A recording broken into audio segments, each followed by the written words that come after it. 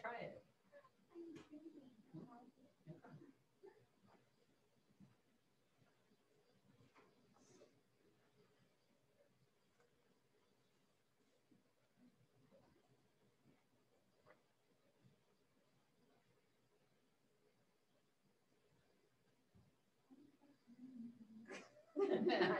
It's part of my job. They tell me. That's how they train me, to look at your guys' work.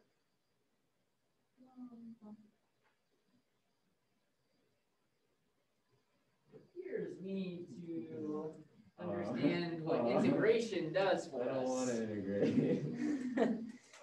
That is interesting.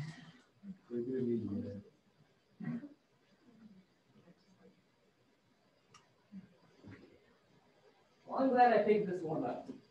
Worked with.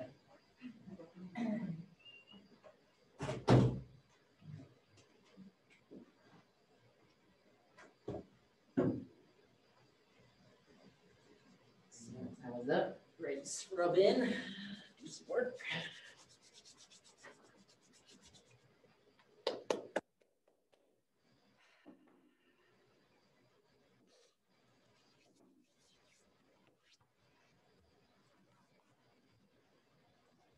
Justin, you didn't send it. I'm doing it. I mean, I should be going through. Like you clicked send already? Yeah.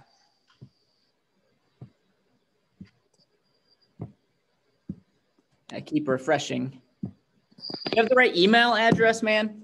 Last time I looked at your thing, it said like it had a wrong letter or something. You spelling my name right? Yeah, I'm looking at the Zoom. Yeah. What does that mean? You're looking like at your name on Zoom. Your name on Zoom. Read the email address that you sent the quiz to, letter by letter. JASON_GIORDANO at nobl.k12.in.us.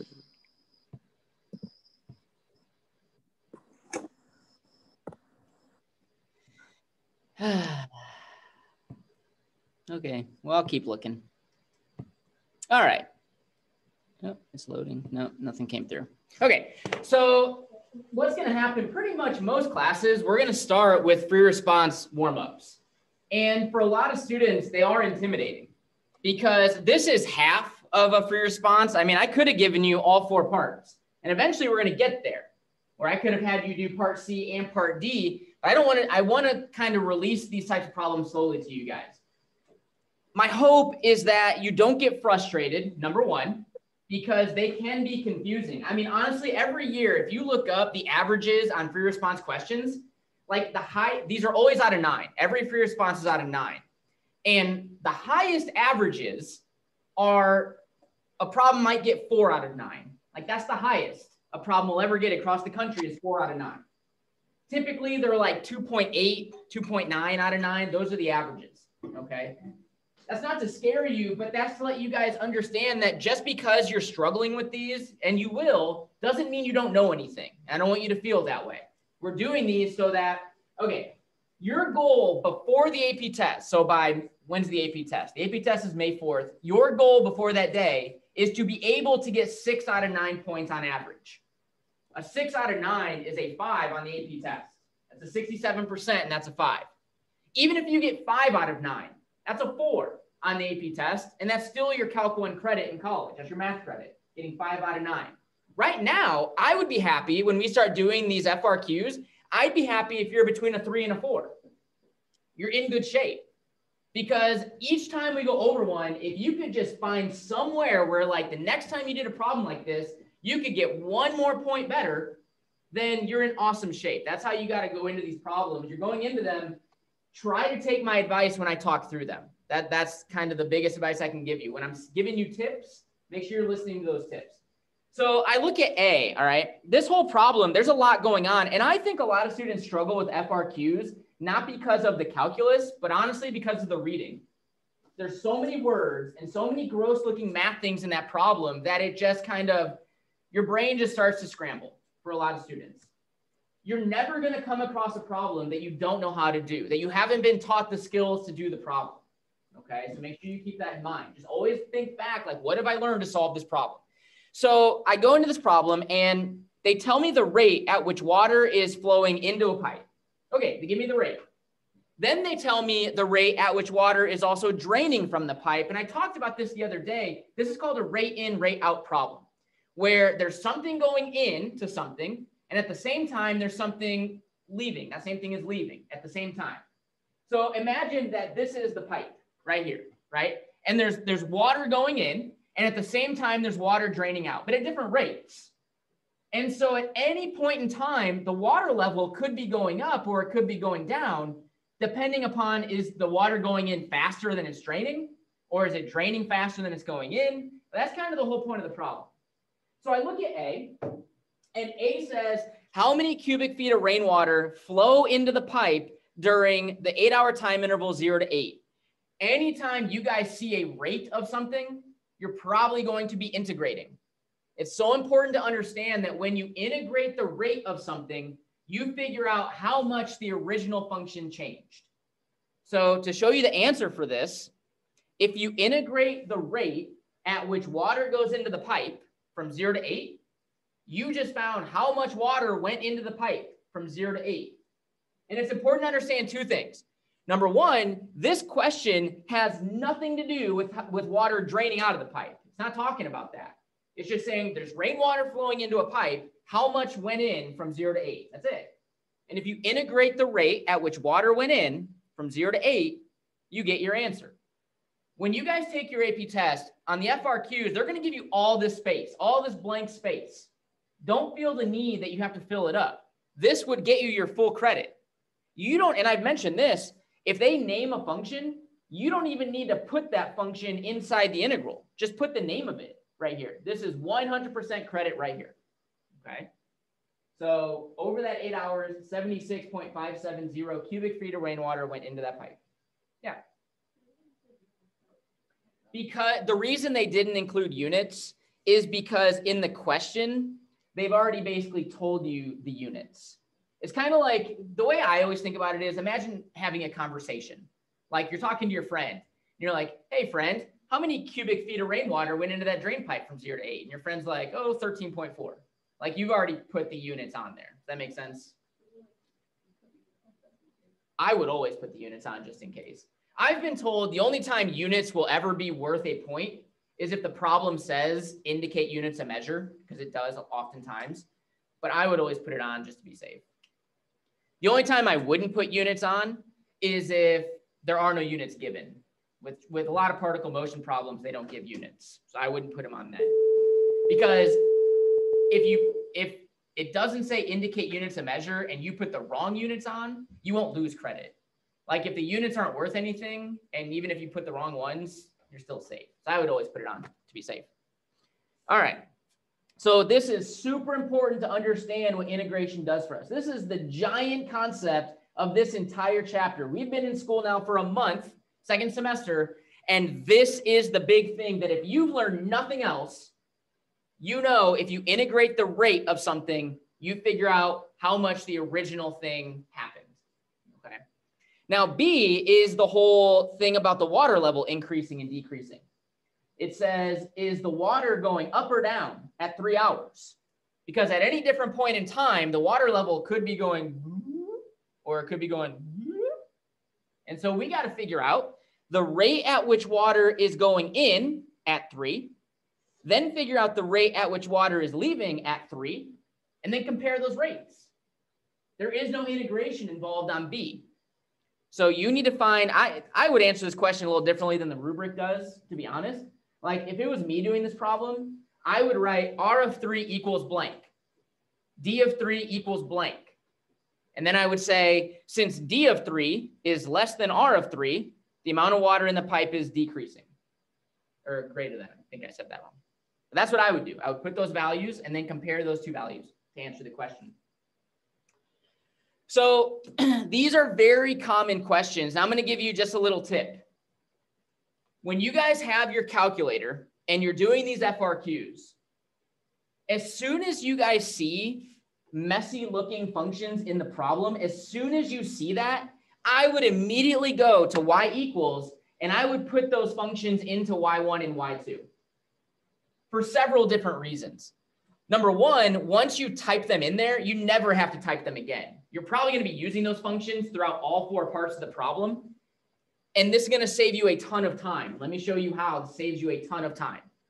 Because now, okay, if I want to integrate either one of these functions, or if I want to differentiate either one of these functions, I do want to, some of you guys already know this, but I want to do this. So if I do math 9, and I'm going to integrate r of t, which I put in as y1. Well, I do from 0 to 8. Now, instead of typing in the 20 sine of t squared over 35, which honestly, guys, this is a pretty innocent looking function compared to some that I've seen on the AP test. This is pretty simple looking. So instead of typing it in, if I want to just recall y1 right here, if you push alpha trace, it lets you select your values and then just do it with respect to x, and that gets you your answer that way. So once you type them into y1 and y2, you could just recall them the whole time. And then also, like for part B, when I needed the function values, if you now go to your table and enter 3, well, I get my function values right there. R of 3 is 5.0864, and D of 3 is 5.4. I didn't have to like plug 3 in. I already had them plugged in there. So it's a huge time saver. The only downside I've ever run into, I had a couple of students that they entered their function in the calculator wrong. And then they used that throughout all 4 parts. Now, I read with that student, meaning I figured out his mistake as I was grading, like what he did when he misentered it. And then I graded the rest of his problems accordingly. So he only missed 1 point. And they do that a lot of times as AP graders too. So it's not as killer as what you would think. Are there any questions on this? Did anybody for A incorporate the 30 that was in there to begin with? Okay, good. So what I have students run into is this. Sometimes, if they just say how much water went in, it doesn't matter how much water was in there to begin with. That's important to understand. There could have been 1 billion gallons or cubic feet of water in there to begin with, but that doesn't matter. But sometimes they'll say, how much cubic feet of water is in the pipe at t equals 2? Like they'll ask how much is in there right now, and now you need to incorporate that beginning amount. So you need to be careful when that number matters and when it doesn't. All right. Someone was saying something. Does someone have a question? Can you show the second part? Yes. Nothing would please me more. Thank you. You are welcome. But these are very common questions, rate in, rate out questions. And we're going to practice several more of them throughout the semester. Okay, so jump to the notes. We're going to go to the notes. You ready, Sydney? You ready? Yeah. Woo!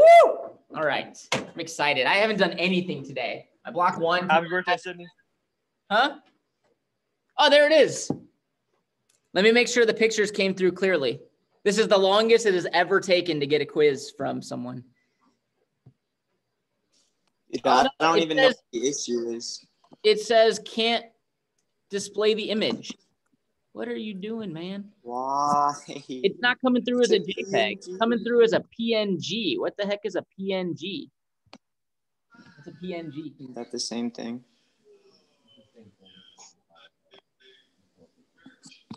It's a screenshot picture. It's a screenshot. He tried and it said corrupted.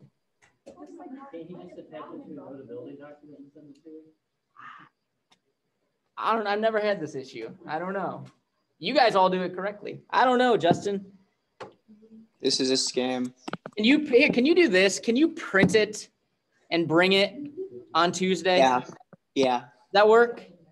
That does work. All right. I feel bad for you. I don't know what's happening. It's fine. I don't either. Right. He did, and it said corrupted. And then he emailed me a PDF, and it said corrupted. And then he sent pictures, and they won't open. So he's tried all the normal things. I don't know. I don't know why I would say corrupted. Like, that just seems like a weird word. like you're sending a virus or something. I don't know. Okay. How? So today's lesson, I want to preface by bringing back what we learned about Riemann sums. All right.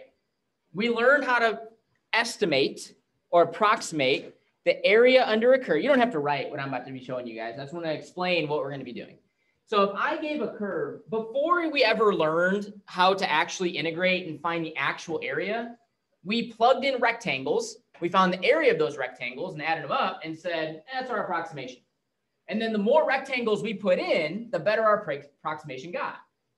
And that's what definite integration is. I don't know if you guys actually understand that, but definite integration is basically filling in infinitely many rectangles under that area and adding them all up. That's what your calculator is doing when you do Math 9. It's actually calculating the area of, I don't even know how many rectangles, but tons and tons and tons really quickly to get that answer. Well, the problem with rectangles is this. If I put rectangles under here, so there's one, and then there's another one, and let's say I put one more in there. And if I say, okay, that's my approximation. If I find the area of those three rectangles, that's the area under the curve. I found it.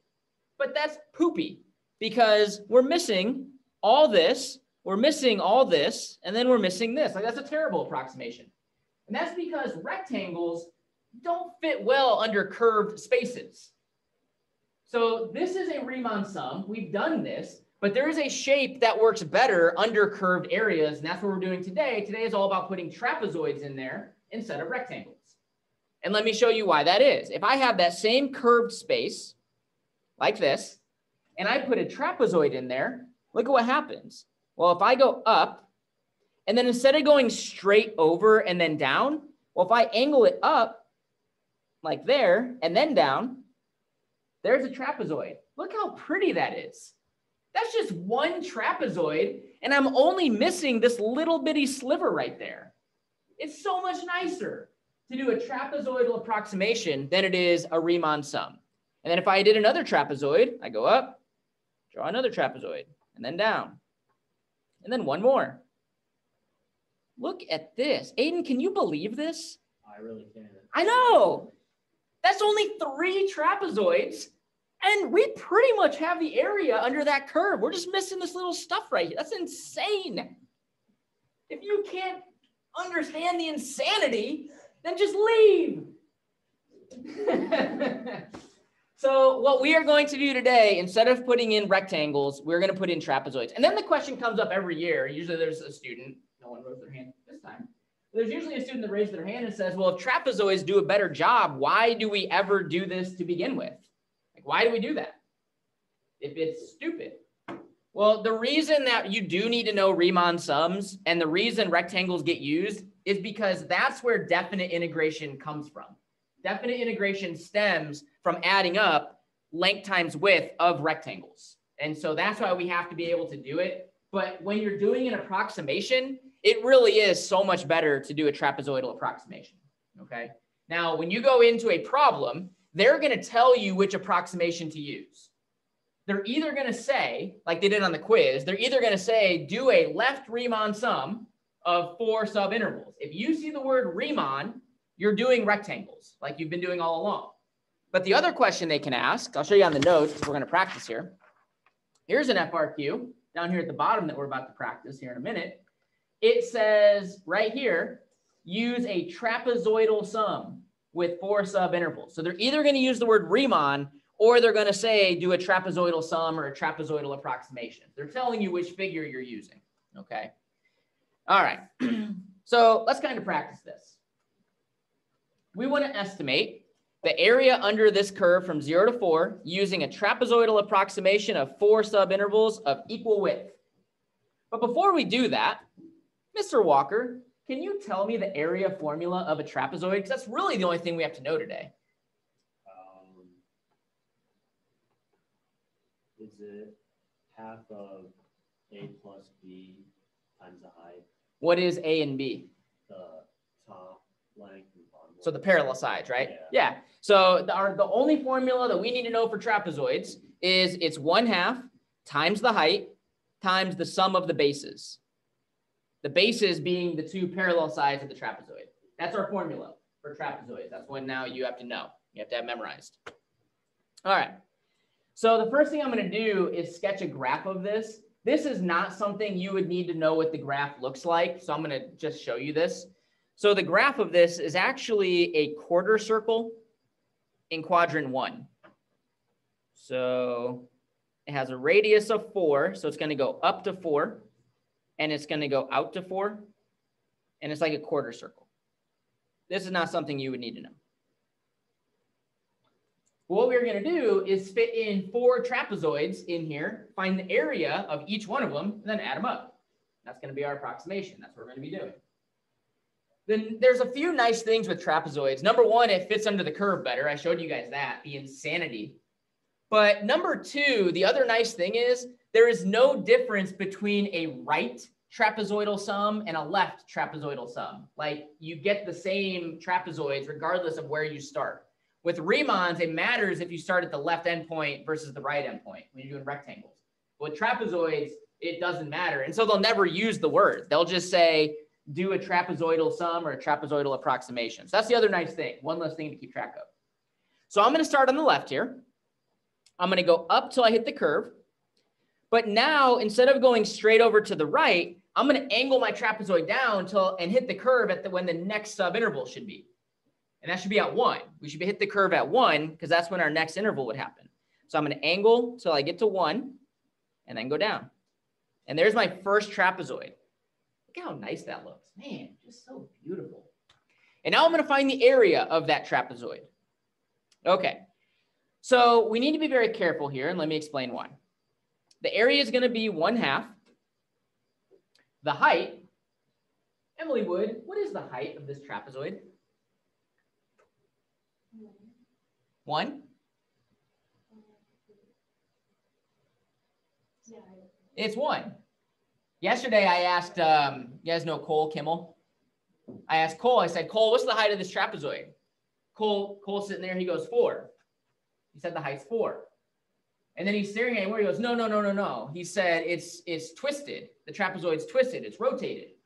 And it is, it's important to understand this. The height of a trapezoid is different than the height of rectangles. The height of a trapezoid is the distance between the two parallel sides. Our parallel sides are these vertical bars. These are the bases. Like in the formula, when it's base 1 and base 2, that's what the two vertical segments are. So our height is actually the difference in our x values. Like those intervals, that's what the heights of these trapezoids are. That's probably the one thing that students struggle with trapezoids. But imagine I rotate this to kind of make that a little more visually understood. I am a terrible artist, but imagine I take this trapezoid and I rotate it 90 degrees, okay? Well, then that trapezoid is going to look like this. Oh my gosh. That's just so bad in so many ways, but that's what that trapezoid is going to be if you rotate it 90 degrees. And so now you can see the height is what this is right here. It's that vertical part right there. So for that first trapezoid, it's 1/2 times the height, which is 1, times the sum of the bases. Well, this is just where we need to be careful. So the bases, the first one is 4. And the second one is whatever we get when we plug 1 in for x. Like it's whatever the y value of that function is when x is 1. So if you, and I'll tell you this value, if I plug 1 in for x, we get square root of 15. I don't know what the square root of 15 is. I have it here. 3.873. So that's the area of that first trapezoid. And then I got to do 3 more trapezoids. So I start at 1, I go up, and I'm going to angle it down until I get to 2, and then go down. You're not going to have to do this like with the picture. I'm just trying to give you guys a visual of what's happening. So again, the second one's going to be 1/2. The height is again 1. It's the difference in our x values. And now our bases are whatever these two y values are. We already found what f of 1 is. The y value there is 3.873. And then the second one is whatever we get when we plug 2 in for x. So whatever the square root of 12 is. I got it written here. I'm a cheater. 3.4641.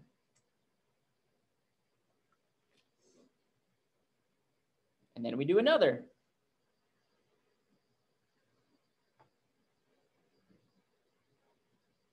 So 1/2 the height, and then the bases are whatever f of 2 and f of 3 are. So 3.4641 and 2.6458.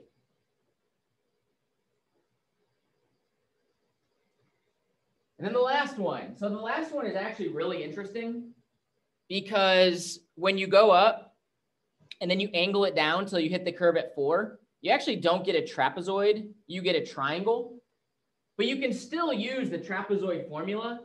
It's just the second base is 0. Like you have B1 plus B2, the B2 is just 0. So it still works. Isn't that interesting? Trapezoid area formula works with triangles. Does that make math more exciting, knowing that?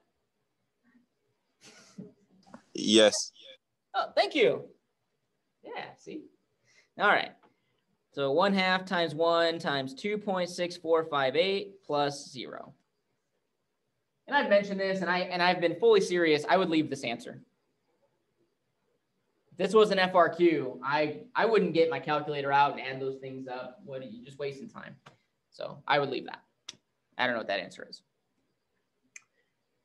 So you're probably never going, when you do a trapezoidal approximation or even a Riemann approximation, almost always it's going to happen when they give you a table of values. And so I wanted to practice one in given a table of values because honestly, if you know the actual function, like in example 1, why wouldn't you just push math 9 and get the exact answer? Like why get an approximation? The only time approximations are really used is when you are given like discrete data points and you don't actually know the function. So this is when you're going to be doing these approximations. So I want to estimate the integral of f from 0 to 8 using a trapezoidal approximation of 4 subintervals. Oh, take out the equal width part. That's not true. How did my yesterday's class not correct that? You guys have noticed that? No, totally. Yeah. Maybe they probably all did, just didn't say anything. That's my guess. Okay. So I basically need to find the area of 4 trapezoids and add them up. When I was grading the quizzes that on the Riemann sum problem, I saw a lot of people like sketching little graphs and drawing rectangles. And if that's what you need to do visually to like do these table problems, then do it. I'm not going to steer you away from that. I don't think it's a bad thing. But I do want to show you that, and even with trapezoids, you don't have to sketch that graph. So here's what's going to happen. It's for the first trapezoid, it's going to be 1/2. The height is always going to be the difference in the x interval, or in this case, t interval. So my first height is going to be 2, the difference from 0 to 2. That's the height, the difference in the x's. My bases are going to be the y values at those 2 locations. Like in here, it was the y value at 0 and at 1. Here's the y value at 0 and at 2. So these are my B1 and B2 values for that first trapezoid. I don't need to draw a graph or picture as long as we understand it kind of conceptually. The second trapezoid is 1/2. Now the height, I'm moving from 2 to 5. So the height is going to be 3. It's however far apart 2 and 5 are. So my height is 3. And now my bases are 4 and 13. The y values at 2 and 5.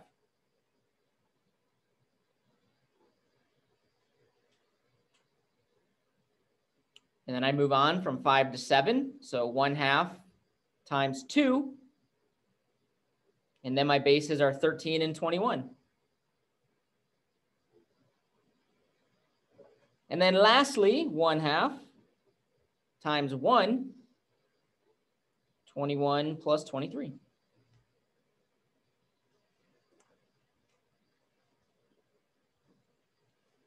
And I would leave that answer. I really would. I wouldn't add up those numbers or anything like that. That's what I would do. You'll notice what happens. So like with Riemanns, if you're doing a left Riemann, you essentially ignore the most right y value. Like that never comes into play.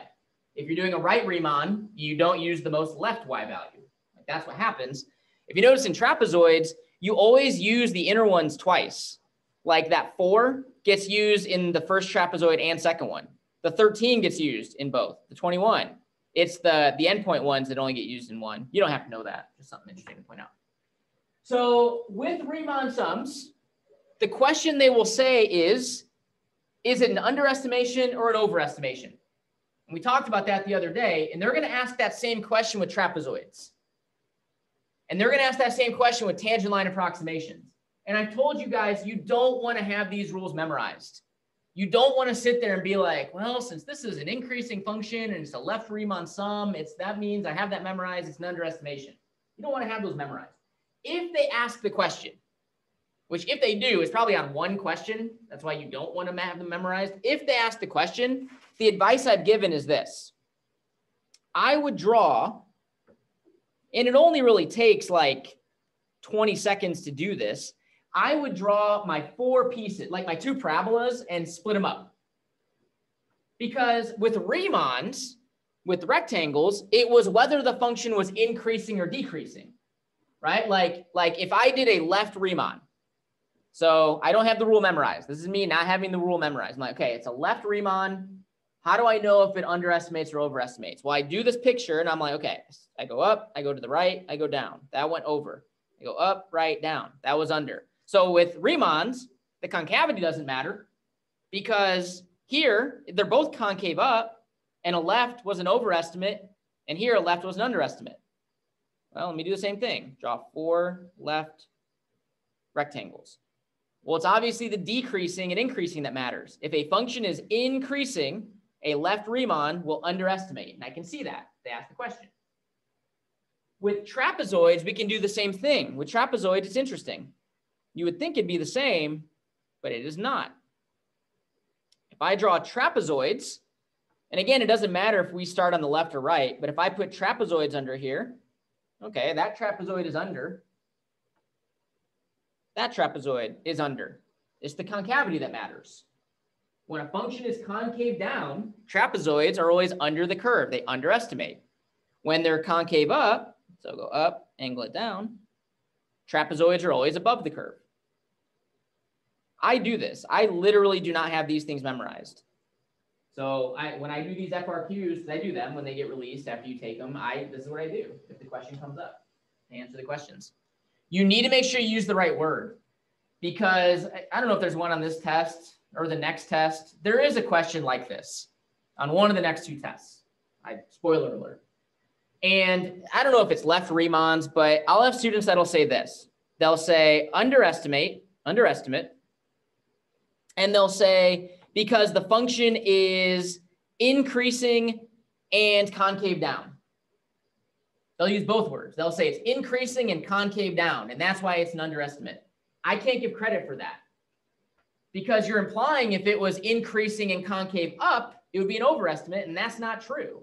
But that's the implication you're giving. So you have to make sure you're honing in on the correct word. Is it the increasing, decreasing that matters, or the concavity? All right.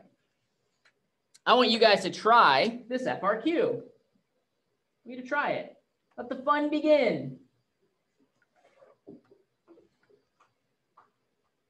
Such fun context. A pot of tea.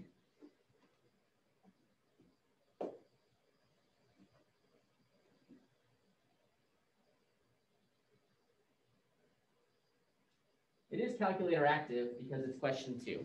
So give it a shot.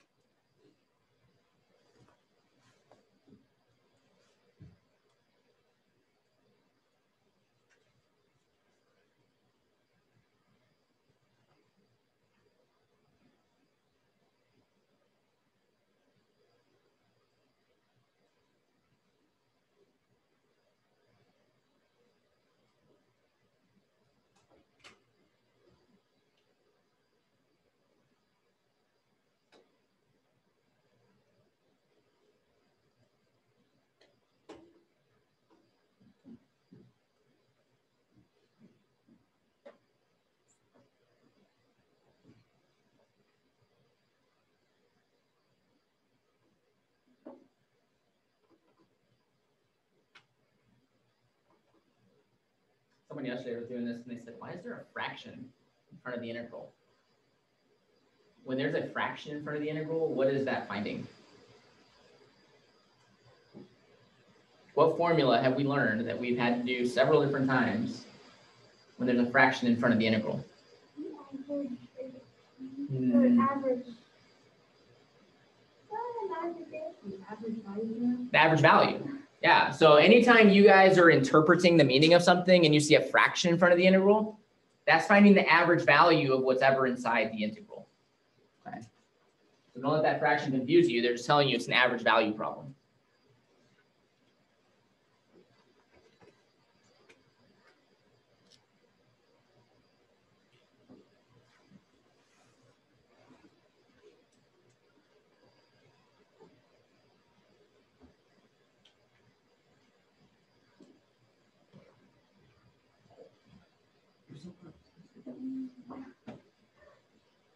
Average rate of change is slope. Yeah, I realized that.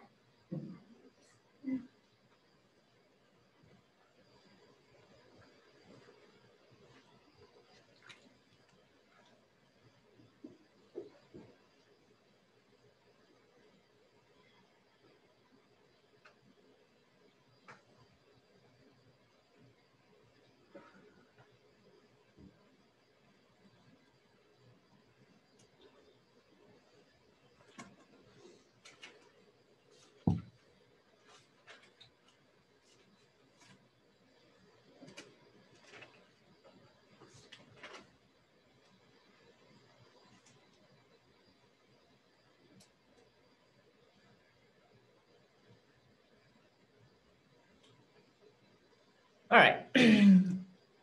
I know some of you aren't all the way done, and that's okay. But I always want you guys reading these questions so you can see the type of things that you guys are in for. And you're always going to see patterns in the questions that come up. Like you're going to come across all these same type of questions over and over and over again with different contexts. They'll pose the questions a little bit differently, but it's the same stuff they're asking year in and year out. When it says use the data to approximate the rate at which temperature the T is changing. So if they give you a table and they ask you to approximate the rate of something, that's slope formula. That's slope formula. So if you want to find the slope at 3.5, this has nothing to do with derivatives. This is slope. Here's your answer. So you're approximating h prime of 3.5. You don't have a function to actually find the derivative or do math 8 or anything, but we can find the slope between 2 and 5. So if we do y2 minus y1 over x2 minus x1, that's approximating the rate of h at 3.5. Someone yesterday said, can they leave the answer like this? You know, I've talked about how once you get to a certain place, just stop. You have to get to a place that's all numbers. Like if you typed it in your calculator, you'd get the right answer. So you can't stop at function notation. You can't stop here. You could stop here. You could stop at this fraction. That's fine, but you can't stop up here. Make sure you put units. Since h is degrees Celsius and you're finding the slope of that, its derivative, that's degrees Celsius per minute. Now B, when you interpret, okay, this is why I put that template up the other day on how we interpret. So this integral represents the average, and then it's always the average value of whatever is inside the integral. H stands for the temperature of the T. So this integral stands for the average temperature of the T. You do have to put in degrees Celsius. If you didn't put in degrees Celsius, you don't earn the point. You also have to talk about over what time interval. So it's over the 10 minutes, T equals 0 to T equals 10 minutes. The interpretation points can be easy to get, but they're some of the most missed problems because of how much you have to put in there. You got to be very careful with your words. Like for instance, if you just put degrees, the average temperature in degrees, you don't get credit. You have to be very specific with your units. And then the trapezoidal approximation. We practiced this. You're just doing the 1/2. Yours doesn't have to look identical to this. Questions? We did a bunch of FRQs. This was a few years ago. And eventually we're doing full length ones. And I had a girl, it was like probably end of April. And she said, Mr. G, I haven't gotten above a 3 out of 9 on any of these FRQs. And I said, just keep working. And she worked hard. I said, just keep working, try to learn 1 point better, try to learn 1 point better. She ended up getting a 4 on the AP test because she just kept listening. She kept working. She didn't shut down. She didn't get frustrated. She tried the problem. It's so easy, especially at home. When I say, hey guys, try this one. If I was at home, it'd be so easy to be like, and just get on my phone. It'd be so easy to do that. And I'll just wait till he explains it. You need to try them on your own. Just see what you're going to do right or wrong. Okay. All right. Questions on that? Okay. Couple more. We're going to end with a group grade. So you'll have to talk to each other. You guys at home too. Huh? Yeah. You're going to do this full FRQ with a group as a group grade, like a group quiz type of thing. A stink eye? Oh, man. Oh, okay. All right. We're going to do example 3, though. And I'll work this one out kind of with you guys. So it says water is pumped into a tank at a rate of R of T gallons per minute. And I always focus on like the function they give. Is it a rate? Is it the actual gallons of the thing? Like, what are they giving me? They're giving me the rate of something, the rate at which water is being pumped into the tank. T is the number of minutes since the pump was turned on. The tank contained 800 gallons of water when the pump was turned on. How much water to the nearest gallon is in the tank after 20 minutes? This is almost the same question as the warm-up, like the very first problem we did. Very first problem gave the rate at which water was going into a drain pipe. The biggest difference on the warm-up, it just said how much water flowed into the pipe over that interval. This question is saying how much water is in the pipe now. Those are 2 different questions. When it's talking about how much water is in there now, we have to think about how much is in there initially. There's 800 gallons in there now. Then the pump turns on and more water is going to go in. Our answer has to be above 800. There's already 800 in there. So for this problem, there's already 800 in there. Here's how I would write it. There's 800 plus there's going to be more water that goes in. Now we have to figure out how much water actually flows in over that 0 to 20 minutes. And that's what integration does for us. If we want to figure out how much water flowed in from 0 to 20, well, we integrate from 0 to 20, the rate at which water is going in. So R of T dt. And it's calculator active. So once you set that up, we just math 9 that bad boy. I would get in the habit of practicing entering these in the calculator so you don't actually screw something up. Someone yesterday had a TI 83 plus. And so they were asking good questions like, how do I enter this? They were trying to make sure they could enter things correctly. Because the 83 plus is kind of tough with parentheses and things like that.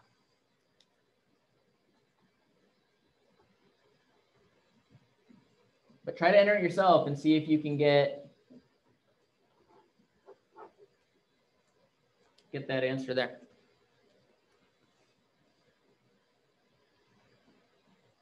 What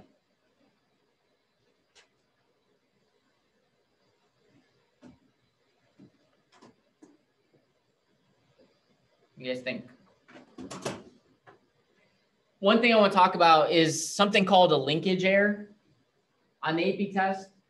So there's a lot of students, because you grow up in math doing this, where like you do a calculation and then you do a calculation to that number and so on. Here's what I mean by that. And they count this wrong. So I want to make sure I explain this. I'll have a lot of students that they'll know that they need to do this integration and then they need to add 800. Okay. But then this is the wrong work students show. They'll be like, okay, 0 to 20, R of T dt. And then they'll say that equals 420. And then that plus 800 equals my answer. Then they get this answer. And College Board says, you're going to lose a point for that work. Because what they want is anytime you write an equal sign, the things on the other side of the equal sign have to, in fact, be equal to each other. And this thing right here is not equal to this thing right here. Those two things are not the same, yet you said they're equal.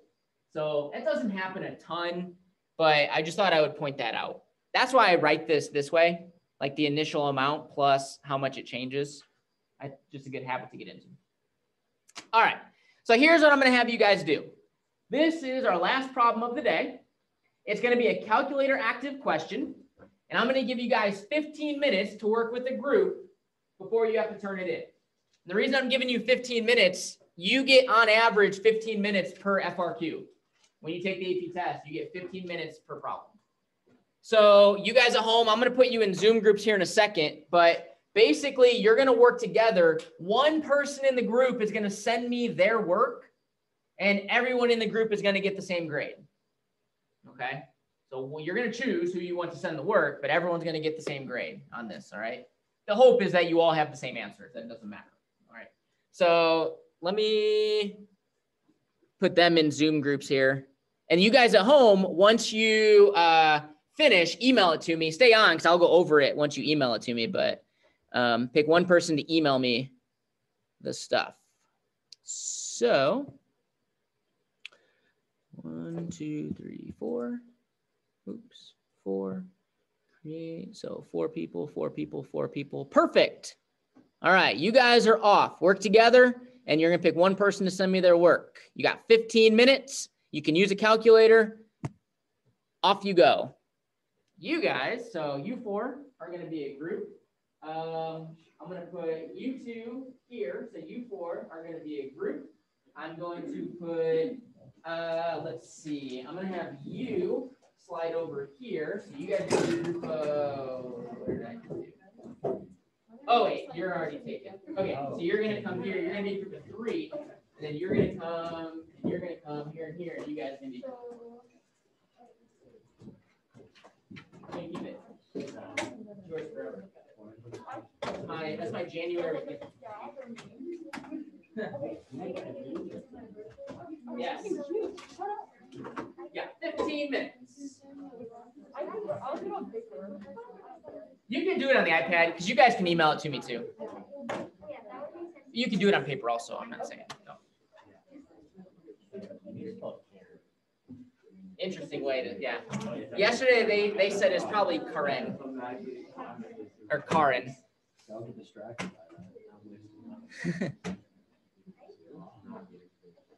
Oh, Parker did not go to her breakout group. Parker.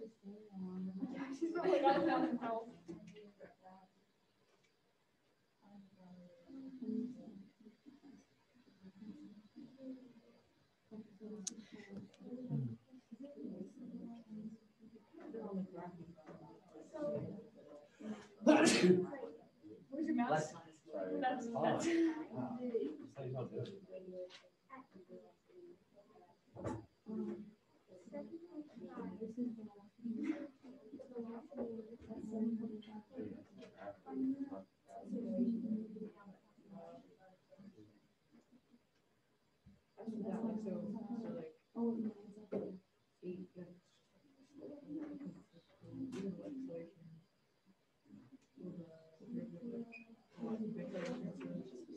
Aiden, you do have to put it on because if you would test positive, then Emily's out of sectionals.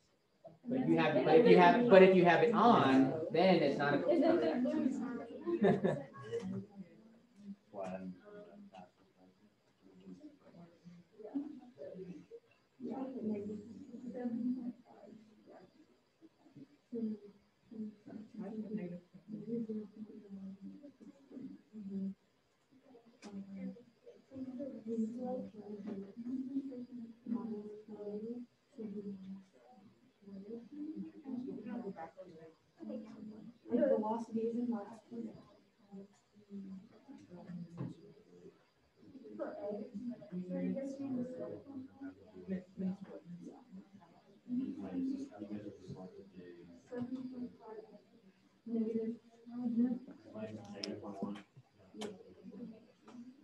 Parker. Mine never loaded. So I was in group 3, but I never got into it. So I like got out of Zoom. There you go. And then You're with Caitlin. Oh, There okay. you go.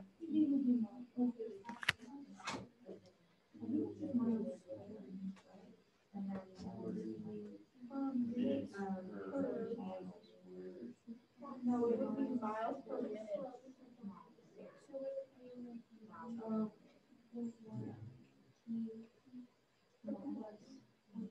And then for Zoom, we use that.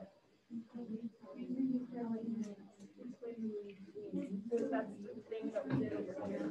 Yeah, so it's 0 to 12. But it's the absolute value. So absolute value is.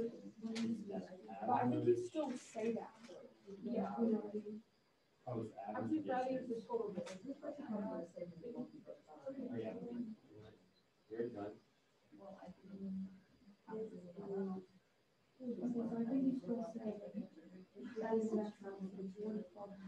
I mean, only one person, I guess.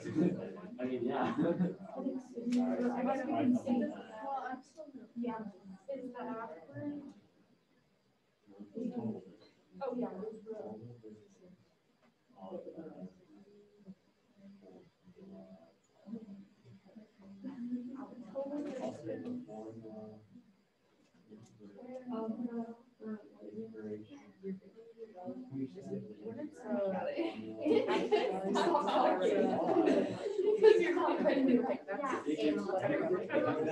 There's like a structure.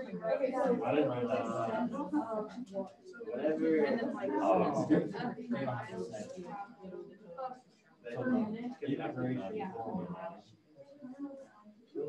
Just kick you out of the group. Is the total distance the most traveled per minute? Well, it wouldn't be per minute. Wait, It's just total distance. You do, but the label just means miles.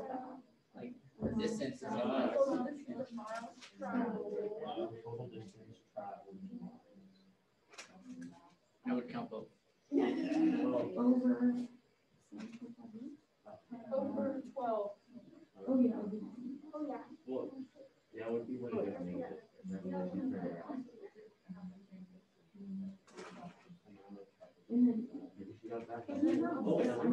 Yeah, she would have left here, slowed down, got back forward, around here, got back home, and came back.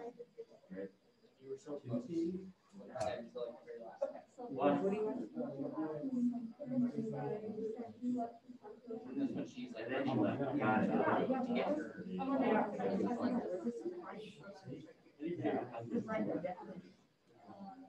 Oh, 1 second.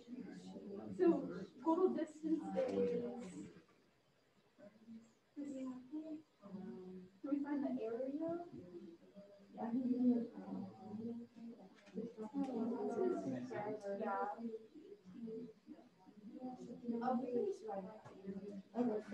Yeah.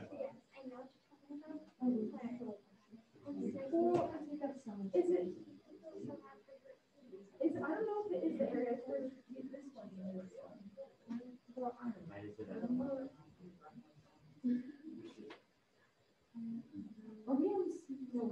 Yeah, we're trying to find. Oh, we do the area, but we make them all positive.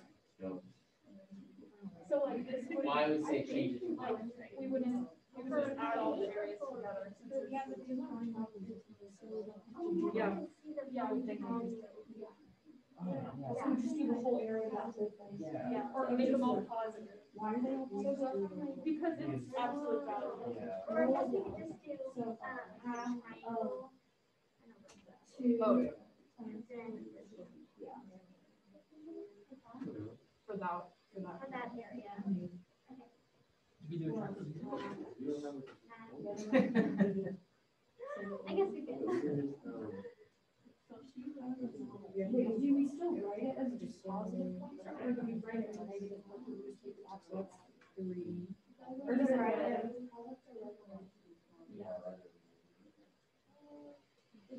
But then just like the absolute value bracket? Or do we just put the absolute value in but then would that change the Well, yeah, then we know who has the longer. Well, if you do the same, I don't like it.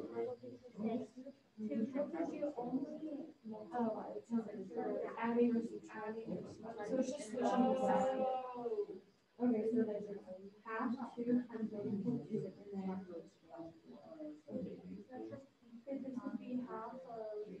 Almost done, so when I am almost done, you tell me what you I was just dividing it. We can just do like that skinny circle, so we go, Yeah, half of point. like that. Yeah, so half of 1 times 3.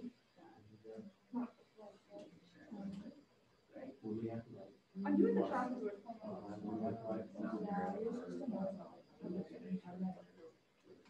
So wait, next one is, he said you can still use the trapezoid formula. Yeah. No. The next one is just like 1. Alright, he lives farther away. There you go. I'm sure I did it wrong. Yeah, so that would be. I mean, technically, we didn't know about that in the first place when we did this. I don't know. 7 to 8. Oh, the other one is. So, because we calculated this without considering that these topics are around here. Yeah, but this is over COVID. If there was any other trick with things we're gonna Oh, yeah. Now, No.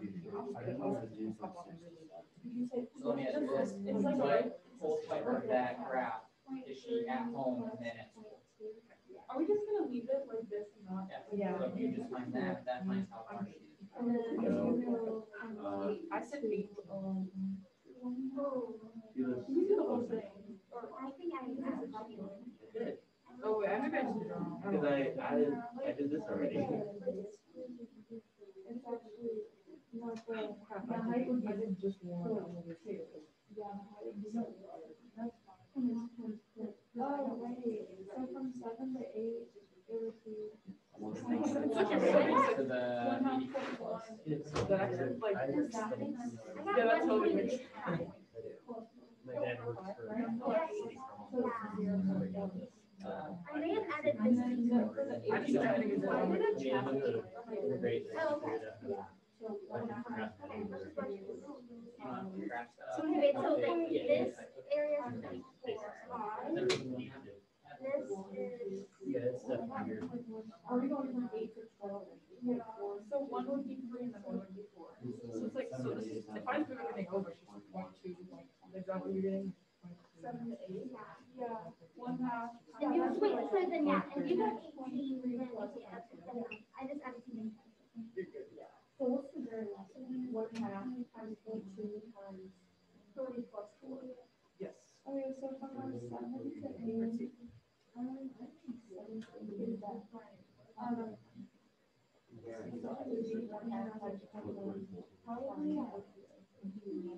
Okay, so something on the go for the whole thing.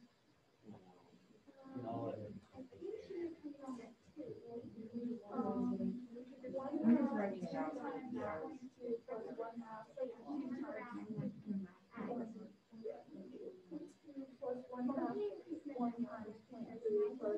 Oh, I don't care.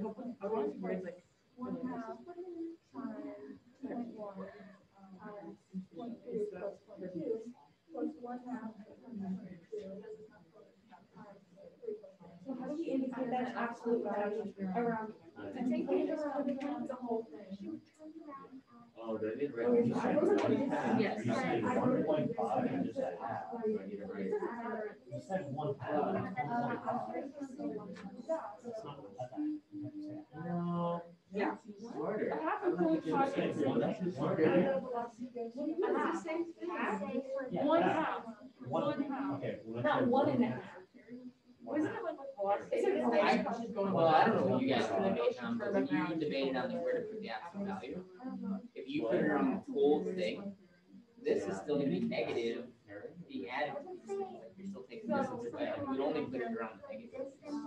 Make it positive.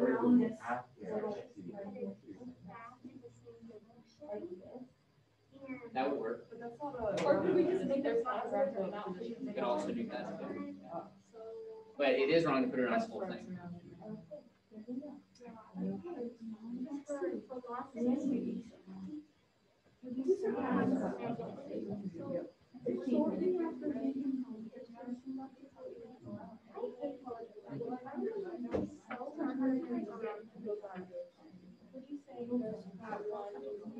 So your integral, well, since you already did like all the math up in part B, Yeah, because her I position don't very think we forward, have to she do goes it backwards.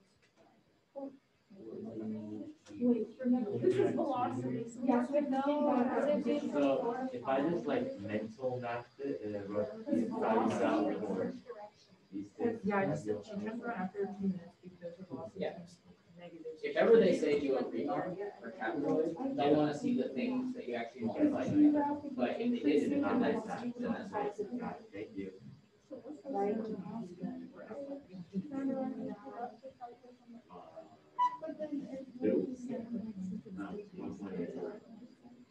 Four plus four is eight. Crosses. Becomes negative.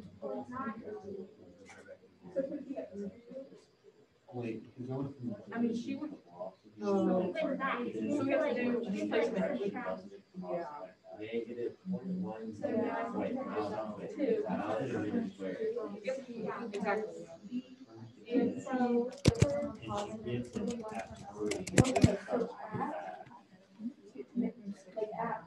At 2 minutes.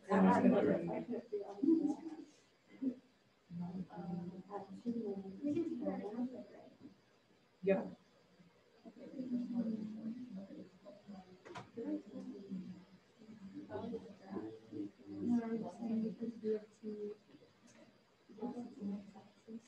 Yeah, because we have to change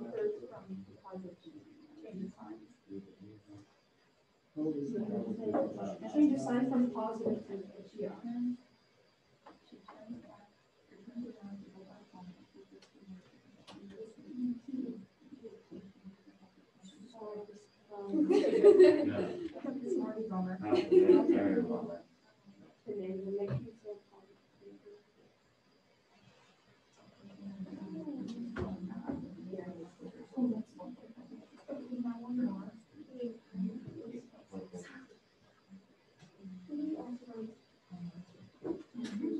So if I wrote like total distance traveled, you're in 0 to 12. So that's what you, the total distance traveled from 0 to 12? The interval is 0 to 12. No, that's wrong for two different reasons. You didn't say the units in how far she traveled, and you didn't say the units in the time from 0 to 12 hours, Okay, years. Well, I'm just saying, like, based on, because I didn't specify, and then, so for like the other one I wrote, you turn around For parents, equals we have to to do like minutes. whenever they did, what's it?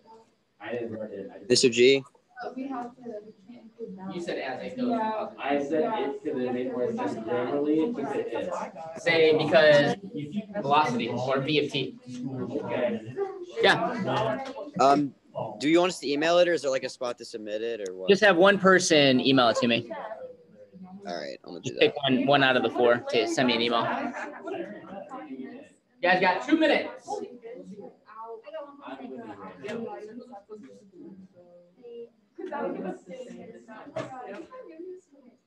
Okay, so you hear that, I'm trying to figure out how, so we have to tell them that whole thing of this, or figure out, yeah, because I don't know, you have it right. So do that with, I'll actually, yeah, it works like that. Hold on, I'll do it too. So I'll do math with or mathematics. Does it count? Yeah. The same distance. Yep. I'm still writing down. I mean, I don't have. Oh, yeah. One over one. There's only so much math you can do there. They don't like this. Not just like wait. I said you better read them right now when we all turn them back in. And then you... Well, when you email it to me, once everyone emails it, I'm gonna go over it, so you'll know. Oh, yeah, okay, that's fine. I was like, I want that.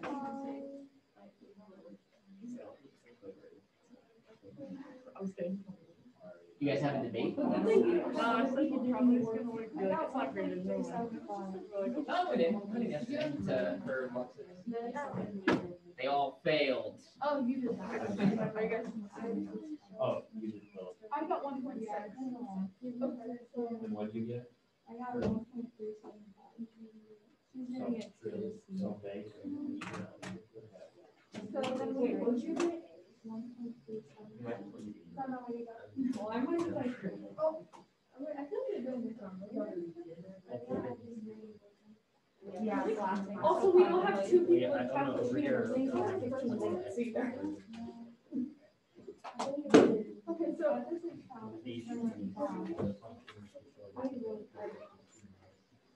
but do you subtract it from? It's just like around the 10, and then you have the acceleration. So it should, yeah, because velocity is position and acceleration. I mean, I think it's layered just because people are saying that this is the correct velocity. And so if 1.375 is correct. Yeah. That was a good explanation. Yeah, I got it. I was like, yeah, no, either way, it's still Okay. If it was wrong, I would. Yeah, probably. Less area travel. Yeah, so it means she would probably work. Yes. But her, because I found out her way she was actually trying to get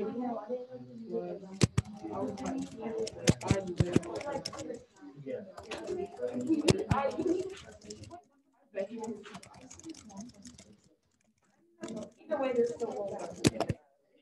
Good. What do you mean right now? That's like my word. All right, go ahead and pick one person to send me their work. Wait. Wait, I was Miles per minute squared. Oh, so wait. Miles per minute, like miles. Miles over. She has less distance traveled. Is it less? She has less. That. And then Wait, it's not total distance, because if it was total distance, that would include the traveled amount of time. Because she has less distance. She has less displacement. It's like, no. Ooh, I don't know what I would say about You know that. what I'm, you know what I'm saying? Like, Yeah, I don't know how they would grade that. Like less displacement. Okay, I so don't it's know. not total distance traveled, we know that. Okay, just try displacement. Or did we just count? No, that was the. No. What else do we? That was what we counted. Less distance to the school. All right, I'm gonna close their groups, then we're gonna go over it. Okay, so we have to submit it. If you travel less distance. Did you find both numbers? Yeah. Then can't you just say, Because she travels 1 point whatever. and she's Just not- read it off. Could you Oh, we don't know if the area is just? correct. Confident. Is that? You guys really help me. Or is it one? I understand. I understand. I don't no, know. that's not the right number. Is it 1.175? No. Thank you. I did, and then you got something else. I got 1.375. Yeah, that's not right either. Physics, so. I think that's the closest though. But Okay, well, close enough, right? So. you're off by like a quarter. So if so 1.4. Wait, so- 1.6. If we have the right explanation, but one wrong number, even though we got it right by. Ooh, I don't know. Let me, so, We'll take a half point off. well, I'll show you the rubric and how they grade this one. Okay. I'll But do we have to submit a card? yes. It's not a huge deal. Distance. It's not a huge deal. He's not gonna know. Okay, so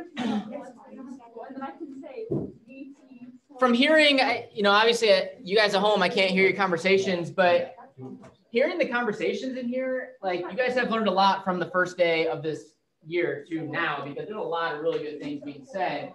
And It's just really good improvement. So I'm going to put the rubric up so you guys can see. I'll say this, when I see a graph, I know this sounds weird, but I like imagine the scenario in my head.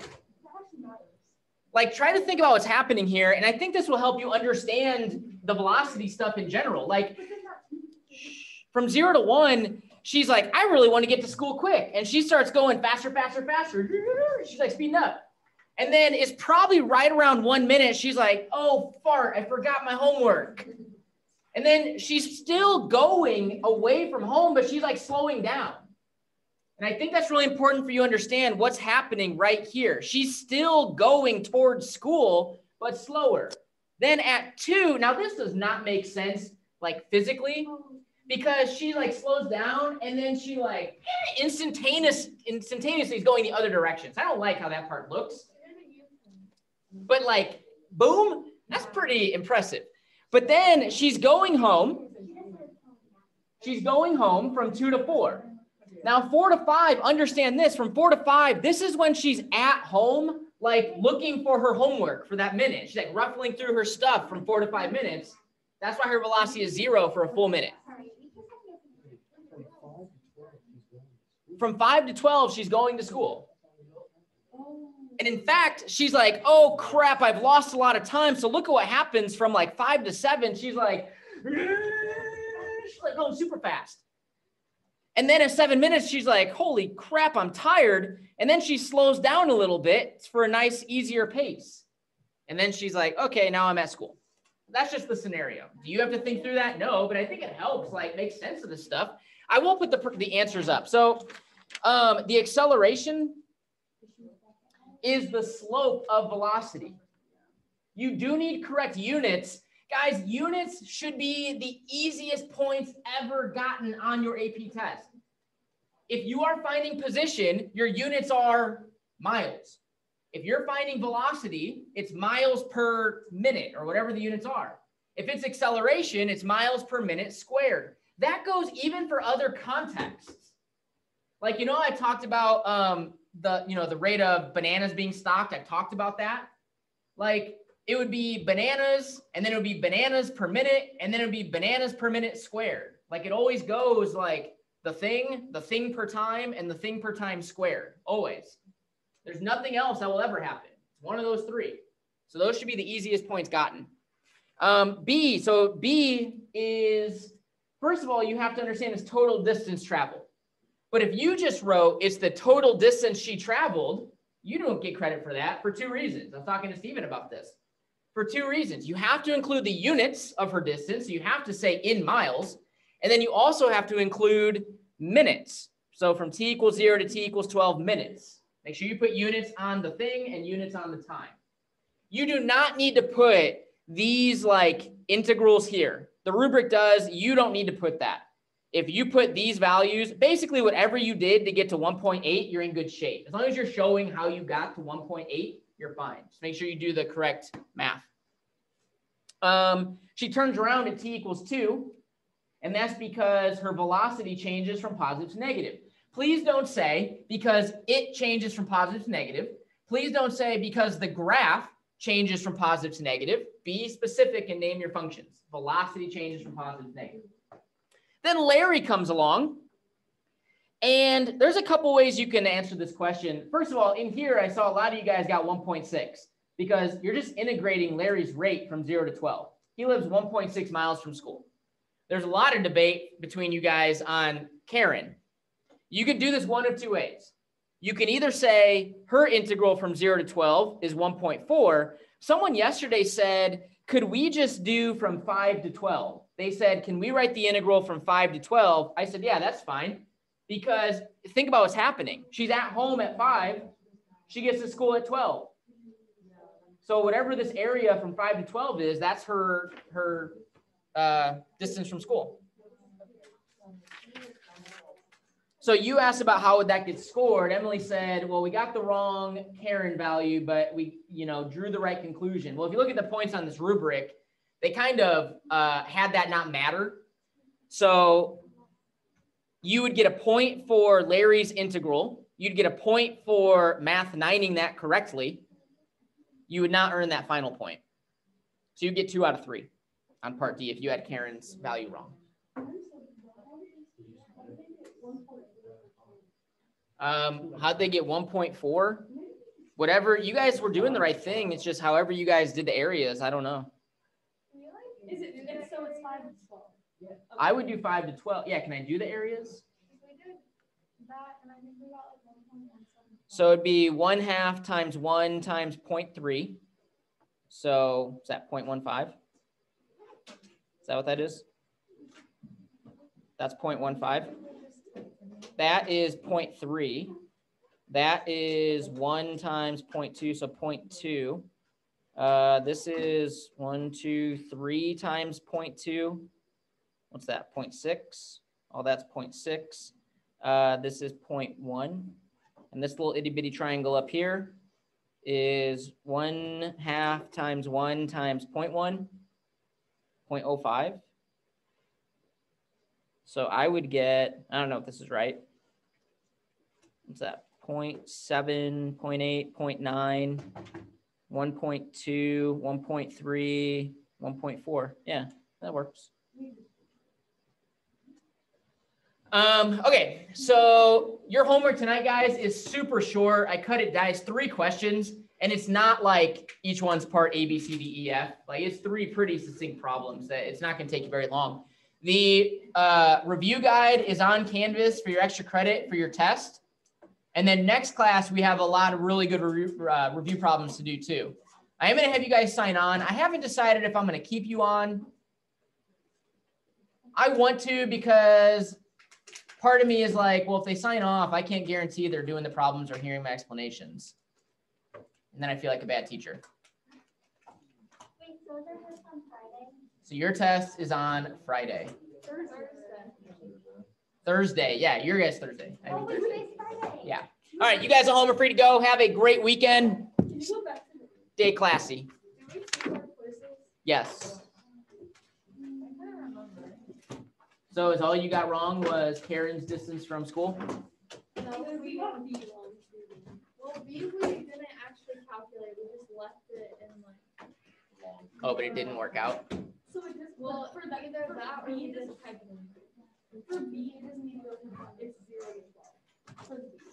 Yeah, because it's your total distance from 0 to 12. We probably just missed 2. Are you even gonna We grade might it? have missed I'm it just out. gonna give We everyone got full A, credit. that's what I thought. We got A. It's fine. Wait, what? I just need everyone perfect. Yay! Just from hearing like really good conversation. That's what I'm after. That's what I want. I was bringing relevant information. Who saw C? We did. We got A and C right, and we got. It's okay. We got all partially D. In most, and hopefully B. I say we. My grade is affected. Remember He's those? giving everybody the same That doesn't grade. matter. You had the right idea, but you didn't